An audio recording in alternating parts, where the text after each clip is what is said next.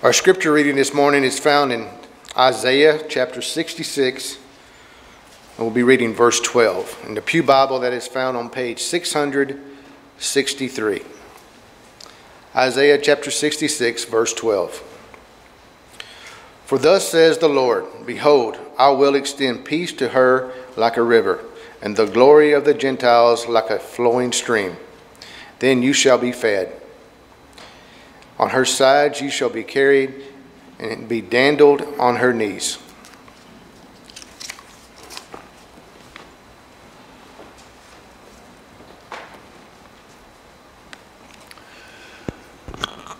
Good morning.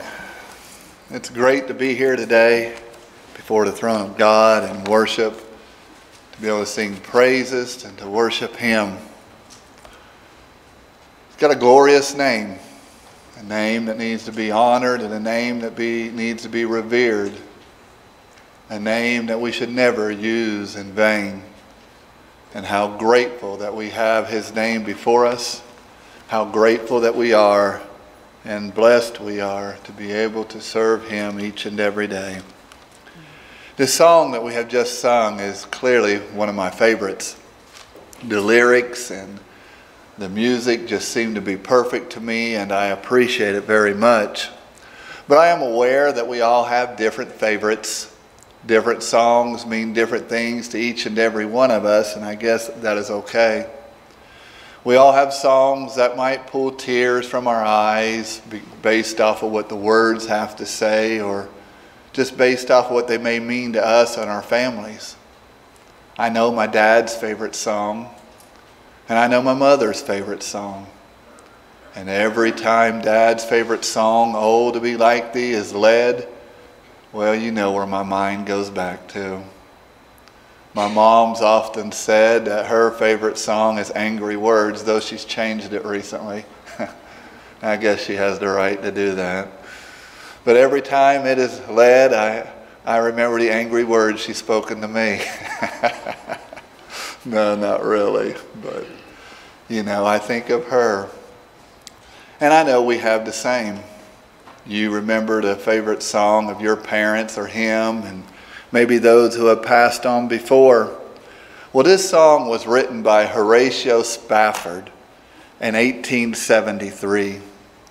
And Horatio was a very successful businessman who lived and worked up in Chicago. And one day in the late 1850s, he went to Sunday school. He was 29 years old, and he met the love of his life, a young immigrant, someone that just came to America from Norway. And they befriended one another and decided after some time they wanted to get married. The problem was, and yes, there was a problem, he was 29 and she was 15. I know that happened some in those days, but it was still considered scandalous. So they met with their families and they decided what they would do is he would send her to one of the finest boarding schools, pay for it in Chicago, so she could get an education, and when she turned 18 years old, they would get married. Well, that's exactly what happened. And when she turned 18, they were married and they had 4 beautiful children with one another. Well, after some time, his wife began to get homesick. And they decided that they would take a trip to Norway together, so she could be reacquainted with family and with friends, and her children could see her homeland and so forth. But something happened before they got on the ship, and he had to remain in Chicago. He told the family to go ahead and he would catch up with them later. Well, 9 days into their journey, their ship in the middle of the Atlantic collided with another and it went down. All 4 of their children drowned 3 miles deep in the middle of the Atlantic. And the mother was found clutching on to some type of debris, and she was saved. And when she had opportunity, she telegrammed her husband, and what she said was, "Saved alone, what shall I do?" Saved alone, what shall I do? Horatio then boarded a vessel and headed straight to Europe. And days later, after he was passing over the wreckage, the captain called him up front and told him this is where his children were buried. And he wrote about that experience to his sister-in-law, and this is what he wrote. He said, "On Thursday last, we passed over the spot where she went down, in mid-ocean, in waters 3 miles deep. But I do not think of our dear ones there. They are safe, folded, the dear lambs." And I know tradition is a little different from here on after, but some traditions state that as they were coming back to America and they crossed over that portion of waters once again, that he stopped and he penned these words, "When peace like a river attendeth my way, when sorrows like sea billows roll, whatever my lot, thou hast taught me to say, it is well. It is well with my soul."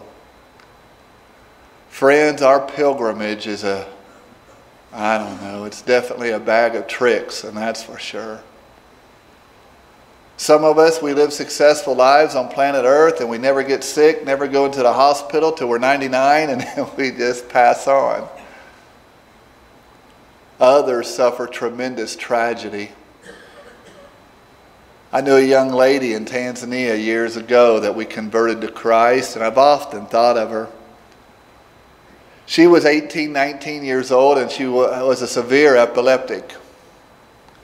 And I've often thought of her and wondered if only she was in America. You see, their economy is different. They don't have electricity and electric stoves and gas ovens and so forth, and they would cook with open flame. I don't know how many times she would have an epileptic seizure and end up in the flame. Her legs were burnt. They were scarred from these episodes that she had. It's just not right.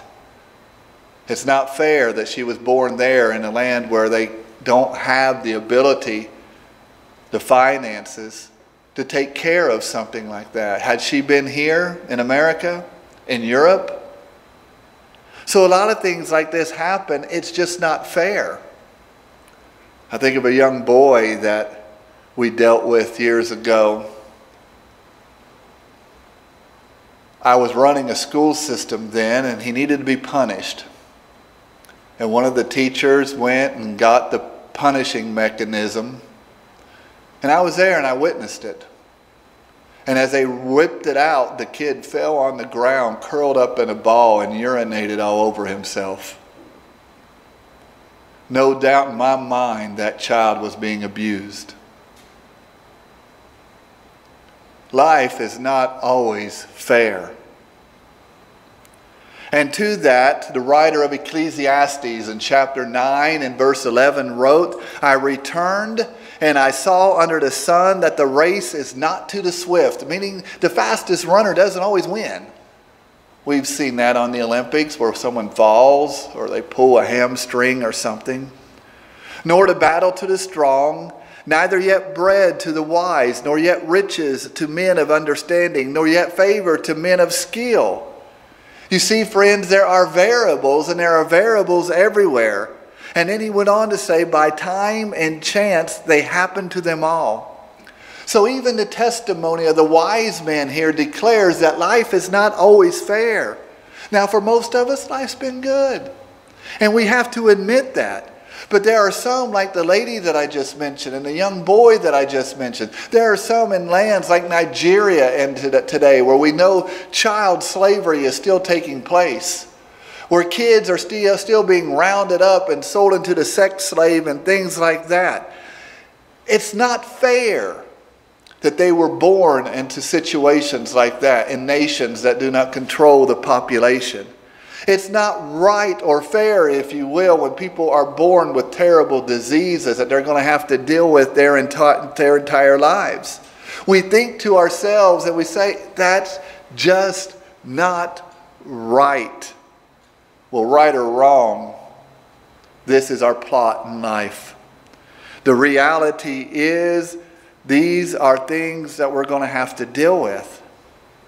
But as God's children, we are taught that no matter what we must face, whatever suffering or trial there is, that we can still sing on planet Earth with hope, knowing that it is well with our souls because we have a Savior. And we have a Father above who loves us more than anything. And He evidenced it by sending His Son to die for you. This morning I want us to look at 3 different names of God from Scripture. Names that describe who He is, and what He means to me and what He should mean to you. And through each of these names, I believe we can come forth with an understanding that no matter the trial, no matter the COVID, it can be well with your souls. First, I want us to consider the name that we have a God who sees. He is a God who sees, and He's on our side. In Proverbs chapter 15 and in verse 3, the Bible says God's eyes are everywhere. He's keeping watch on the evil and He's keeping watch on the good. In Isaiah chapter 64 and in verse 4, Isaiah wrote that we have a God who works for Him, who waits for Him. So those of us who are waiting on Him, we have a Father who's working for you. And He's watching out for you if you are good. Why does this concept of an all-seeing God scare people? I don't understand that. In Psalm 139, we can read an entire chapter about the all-seeing God. And maybe today the concept of an all-seeing God scares people, and it may just be parents' fault. Yes, I'm going there. How many times have we as parents, when our child did something wrong, we remind them, God saw that. They said something wrong, we remind them, God heard that. As if God is some big old whipping machine up in heaven ready to paddle at any instant they do something wrong. But the Bible teaches us that the concept that God sees all is a blessing to His children. And if we are faithful in the Lord, there is no reason for us to ever be scared that God is watching. In Genesis chapter 16, if you have your Bibles, Genesis 16. And verses 7 through 14. We have here a terrible situation that Hagar had to deal with. If you remember, God told Abraham and Sarah that they would have children, but Sarah was barren and could not. Year after year, there was no child, but God still promised. And Sarah one day had a bright idea. She's like, well, why don't you take my handmaid and you bear a child with her? She can be a surrogate, if you will. Well, instead of waiting on God to fulfill His promises and waiting on God to do what God said He would do, they decided to try to help God. God doesn't need help, my friends. But whatever the case, Hagar, she was a handmaid. And the word handmaid is just a fancy little word that means slave. She was a slave that worked in the home. She may have had more freedoms than other slaves, but the reality is this was a slave. And a slave has no right of refusal in situations like this. And now this young slave girl is being thrust in the middle of this mighty and rich family. And she bears a child. And now the most powerful woman in this village, in this tribe, in this group is jealous of her. And Sarah goes to Abraham in chapter 16 and in verse 5, and she pleads her case to Abraham. And notice what Abraham told Sarah in verse 6. He said, in essence, she is yours. You just do with her whatever you want to do. She's your slave. She's your problem. whatever you do is fine with me. Sarah was mad. Sarah was envious. Her envy turned to jealousy, it turned to malice, and so much more, and she was treating Hagar like dirt. And Hagar finally had enough. And she took her own life in her own hands. Being a runaway slave meant if she got caught, she could be put to death. And she took off into the wilderness to flee away from this pathetic situation that she found herself in.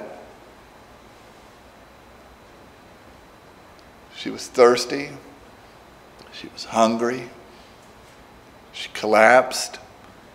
Guess who was watching? Guess who was watching? And though her situation may not have been right, and though it was unfair, the reality is for those who wait on the Lord, brethren, there is hope, because God's eyes are everywhere upon the just. So God sent the angel of the Lord running to Hagar, found her in the wilderness, and he told her in chapter 16 and verse 9 to return and submit. And if she would return and submit, if she did, number one, all would be well. But number two, her child would grow up and become a father of a great nation himself one day. Well, that meant Sarah wouldn't kill her. That meant Sarah wouldn't kill the child. That meant God would be with her. And God would take care of her and him.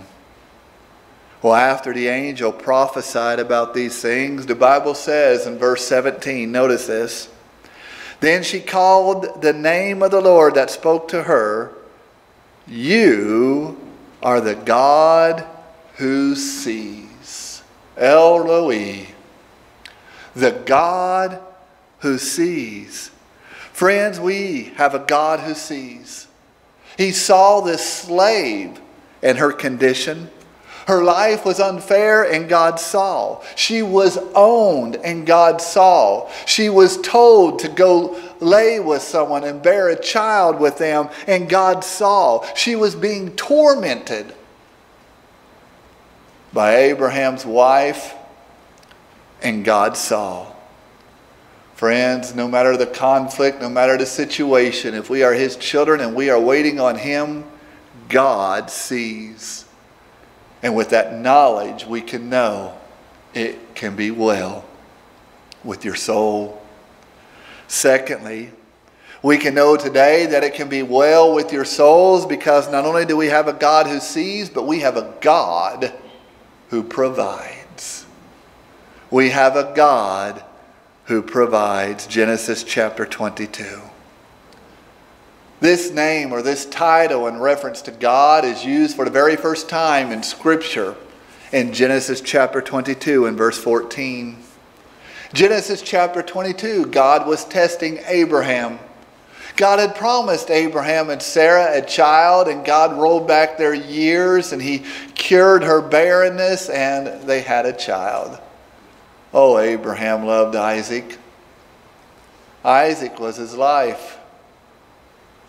My children are not here today. They're worshiping at Smithfield. I love them both. One's the pride of my life, and the other's the apple of my heart. My daughter's precious. If you talk to her, you understand she has some conditions. She loves her dad, and dad loves her. She's going to have a hard life. I don't know what's going to happen with her. I don't know where we're going to be. But I do know this. God tests us. God was testing Abraham. He took his only son, as the Bible calls him here, builds an altar, binds his son, lays him up there, draws a knife. You see, God has to know, do we love him more than we love father or mother? Do we love him more than we love the apple of our eyes, the pride of our lives? Do we love him? Because if we don't love him more, we're not worthy of him, Matthew chapter 10 and in verse 32. Well, if scholars are right, God was testing his allegiance. God was testing his faith. Who does he love more? Take your son, your only son, whom you love, go into the land of Moriah and offer him as a burnt offering, chapter 22 and verse 2. As far as this command was concerned, it was black and white. There's no gray here. Either you do it or you lose. Either you obey or you disobey. Abraham's faith, my friends, was simply obeying. He knows to those who wait on the Lord, God is looking out for those who are good. He remembered the promises of God, and he knew by faith, Hebrews chapter 11 and in verse 19, that if he offered that child, God would raise him up from the dead, because God said, I'm going to make a great nation through that child. He pulled the knife in verse 12. Don't lay your hand on the boy or do anything to him, the angel of God said. For now I know that you fear God, since you have not withheld your son, your only son, from me. Though he did not kill his son, intentionally he did. He wasn't going to stop. He was going to thrust the knife. And then in verse 13, the Bible says, Abraham lifted up his eyes and looked, and saw that behind him was a ram caught in the thicket by his horns. Abraham went and he took the ram and offered him up for a burnt offering instead of his son. And then notice verse 14. Abraham called the name of the place, God will provide. God will provide. Isn't that great that God provided a substitute for Abraham? It just so happened that God made sure that there was a ram there, ready to be slain. And the point is, as with Hagar, trials and temptations are here. We're going to have to deal with them. Troubles are at every hand. But for those who seek his face, those who wait on the Lord, oh, we have a God, my friends, who in his time,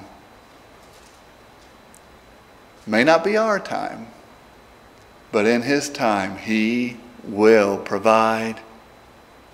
Thirdly, Exodus chapter 15. Exodus chapter 15. We have a God who heals. A God who heals. I cannot imagine losing a child, and anyone who has, I don't know how you coped with it. I can't imagine how Horatio and his wife dealt with losing 4 precious babies at the same time. You know, Charles Darwin, we've heard of him, the father of atheism or evolution, all that nonsense. You know what turned him into an atheist, don't you? His 6-year-old daughter died. He couldn't handle it. He had to blame somebody. And guess who he blamed? He blamed God. I don't understand what that telegram did to Horatio when his wife said, "Saved alone, what shall I do?" In Exodus chapter 15 and verses 22 and following, we read about the children of Israel. They had just walked across dry land with walls of water around them. They crossed to the other side of the land, and the walls came down upon the Egyptian army, and they drowned. God delivered them. Oh, they were excited. Moses' sister, Miriam, she started dancing and she started playing the castanets and she started singing. In Exodus chapter 15 and verse 21, she said, "Sing to God, for he has triumphed gloriously. The horse and his rider has been thrown into the sea." The reality is 3 million people were just delivered, give or take a few. And they were on their way to God's mountain to Sinai. 3 days into the journey, they were thirsty. Some of us can't go 30 minutes without a Dr. Pepper, and you're waiting for the preacher to shut up so you can crack yourself open a good old Texas Dr. Pepper. I don't blame you, I would too, but they're not really healthy for you, by the way. Imagine going 3 days without water with your friends and families. It is kind of life-sustaining liquid, or so I've heard. And they finally get to the waters of Marah. And you could see the kids running down there with their buckets or jars or whatever it is to get water for themselves and for their family. And they get there and the water is what? It's yucky. It's bitter. It's unhealthy. Israel began to cry, and they cried out to God, and God showed Moses a tree, a stick, a limb, and he said, you throw this into the waters and they will be purified. And then we read in verse 25 that God was testing Israel as he had just tested Abraham. And in verse 26, then we see the God who sees and the God who provides. He becomes the God who heals. And he told those children on that day that they were being tested. They were going to go through a lot of testings in the wilderness throughout their 40 years. Some they would overcome, some they would fall flat on their face. But whatever the case, as we see in verse 26, so long as we set our sights on the Lord, we look toward him, put our faith and our trust in him. Friends, we have a God who provides healing. O wretched man that I am, who can deliver me from this bondage of death? We have a God who heals. Oh, there is no righteous, no, not one, Paul wrote in Romans 3 and verse 10. But we have a God who heals. For all have sinned and come short of the glory of God. But we have a God who heals. The wages, your payment of sin is death, but oh no, not in Christ. Because you, my friends, have a God who heals. Friends, I don't know what may be plaguing you individually. These are some weird times. I've been coming here now, I guess, on and off since January. Well, for years, but January. I really haven't got the opportunity to know any of you. Haven't had the opportunity to visit you in your home, go out to eat.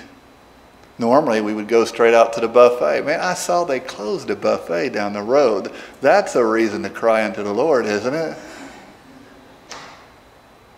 Normally we would do those things, right? It's been a different time. God will heal, and we know it, and we have faith, and we're waiting. So though I may not know what plagues you, what burdens you, the reality is I do know there is a solution. I do know, my friends, that yes, we have plagues, but I do know as well they're not God's fault. God didn't single you out and say, I'm going to get you. Sin has disrupted this world. It's disrupted nature. It's disrupted our genetics. It's disrupted everything. Sin is not God's fault. It's Satan's fault.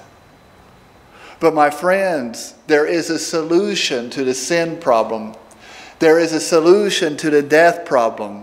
And God is fair. And if we set our focus and sights on the cross during our trials, then guess what? The Most High God, who has unrestrained power like none other, he sees your pain. And he will provide easement. He will work to heal. And once we realize that he is the solution to all of our soul's diseases, then, friends, we can cast our cares upon him. When sorrows like sea billows roll, whatever the cost, whatever the lot, it, my friends, can be well with your soul. We have a God who sees, a God who provides, and a God who heals. Friends, if you need the prayers of the church this morning, we're here to take part in that. To uplift your name and your struggles before the Lord, to help you, who can help you like none other. But also, as I've noted in this short lesson, we all have a sin struggle and a death struggle. But God has demonstrated his love for us that while we were yet sinners, Christ died for us. In eternity, he sent planned to send the Lamb of God from the foundations of the world to be slain for you. And though we have other struggles, the sin and the death are our largest. And he has come to heal you, to provide salvation. And if you're here this morning and you have not been baptized into Christ, why would you leave here sick spiritually? Let your faith work. Confess his name. Repent of your sins and be baptized into the wonderful blood of Christ, where you will arise a new creature, a child of God, royalty, and priest of him. Sounds like a good plan. Come now as we stand and sing.